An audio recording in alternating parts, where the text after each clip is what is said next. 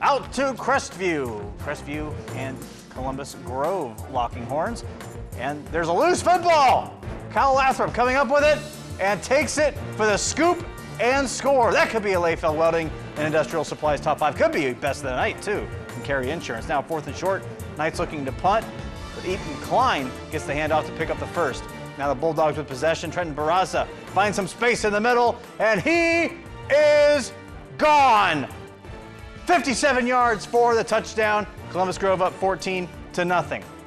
Now a 4th and short, but the Bulldogs answer. A.J. Schaefer breaking through tackles and picks up the first down. Now Crestview getting something going when Sheets with the defensive stop stripping the ball. But the Bulldogs were to cover, and Schaefer runs this one through the middle to pick up the first down, and then Barraza some tackles, gets the first and more for the Bulldogs as Columbus Grove goes on the road and defeats Crestview 31-6.